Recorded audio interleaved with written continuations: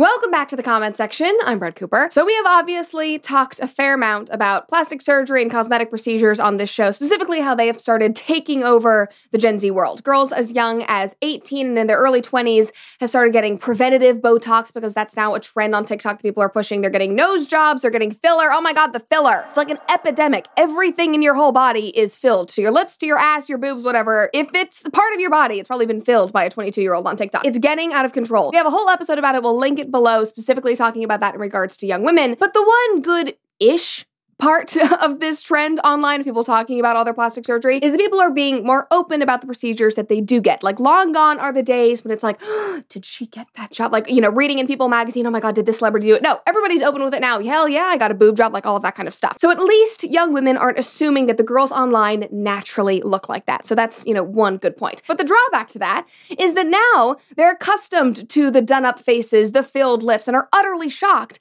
when someone dares to be natural. And that's what we're going to talk about today. But before we get into it, make sure that you like this video, subscribe to this channel if you've not already, and ring that notification bell so that you never miss an upload from us. All right, so I first started thinking about this episode because of a trend on TikTok that has utterly taken over my For You page for the last couple of weeks.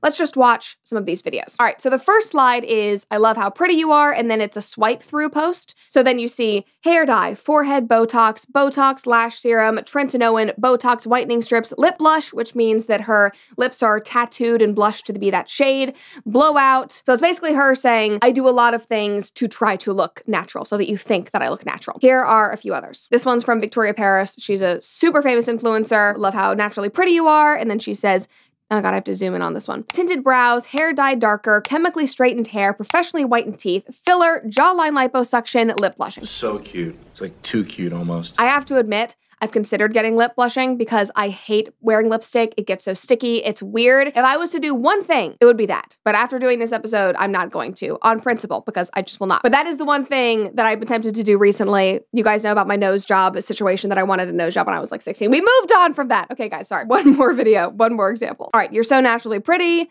And then this girl, teeth whitening, Botox, microbladed brows, faux freckles. People are tattooing freckles on themselves now. Braces, makeup, chin and jaw filler, boob job, Aqualix fat dissolver, lip filler, cheek filler, nose filler, 2-hour hair styling, and dyed hair. Now that's a lot of damage. I'm telling you, the fillers, they are out of control, ladies and gentlemen. And there are so many of these videos. They're everywhere. And they're doing all of this for the sake of transparency. Like, I want my followers to know that I'm not like naturally like this. I don't wake up like this. If I do, it's because of all of the procedures that I've had done. And growing up, I used to think that plastic surgery and these types of cosmetic procedures were reserved for celebrities and that one mom at the country club who had like the balloon looking like fake boobs. I want to get my breasts done. Where did you get those? San Diego, excuse me. It's like that was all I thought of in terms of plastic surgery. But now it's incredibly commonplace, it's very normalized, it's accessible, and people are definitely taking advantage of that, especially the girls on TikTok. And all the comments under these videos are other young women thanking them for their honesty and their openness. Like, your transparency makes you even more beautiful. I needed that. Thank you for sharing. It makes me feel so much better about myself. Girls saying, I really want all these procedures. Oh my God, what did you think about your teeth whitening? It's all honky-dory. Thank you for being honest.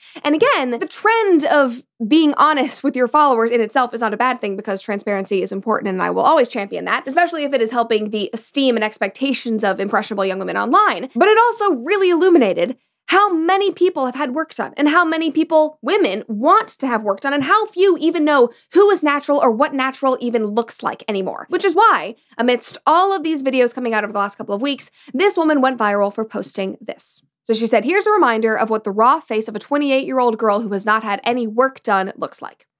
So it's just her hair's pulled back, she zooms in on her skin, her eyebrows, her eyes, the smile lines that everybody's afraid of. Very simple, it is a 12-second video. It got millions and millions of views and impressions. And she started a domino effect of other women posting similar videos. No work done, makeup taken off, like right before they go to bed, imperfect skin, unwaxed, unbotoxed brows. And I think that it is the healthiest thing I have ever seen on that godforsaken app.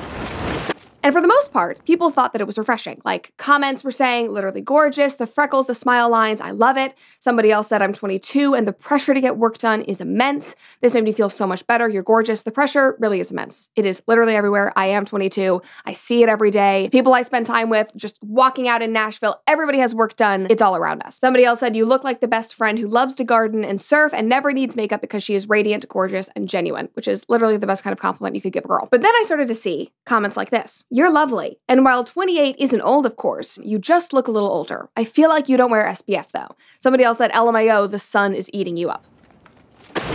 Trolls, of course, she has freckles. If she's spending time out in the sun, I hope she's doing it because she's enjoying it and surfing and gardening, whatever that commenter said. It's totally fine. She looks normal. She looks natural. But the ones that really broke my heart were not from trolls. They were from young women who were scared and insecure about aging and about looking like that beautiful, natural woman. One girl said, my face is on the path, and I'm 26, considering Botox because of my smile lines. Another one said, I have no texture or lines yet, and my face is really full and firm. I'm scared to lose weight and look different. Thank you for this. I'm constantly stressing about my rage lines on my forehead and my smile lines. Another girl said, I don't know why, but this made me cry. I'm 24. I've started to notice those same lines form around my eyes, and I try to remind myself that it's normal, but deeply ingrained beauty standards still make it hard to accept that I'm aging. I think this made me feel relieved. You're so beautiful. Thank you. Guys, these are young women commenting this.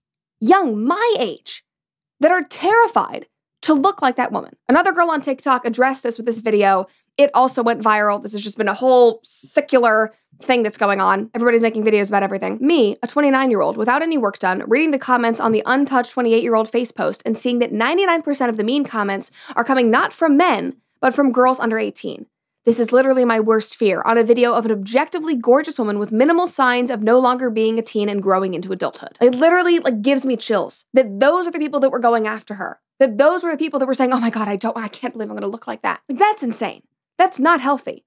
It's not like the original creator is some 80-year-old woman and people are feeling the weight of aging and getting older, starting to lose mobility, really, really looking different, the heavy wrinkles. This creator is 28 years old. She's not even 30. And these comments are from people around my age. They are already afraid of what their skin and bodies will look like in 3, 5, 10 years. I'm 37. What?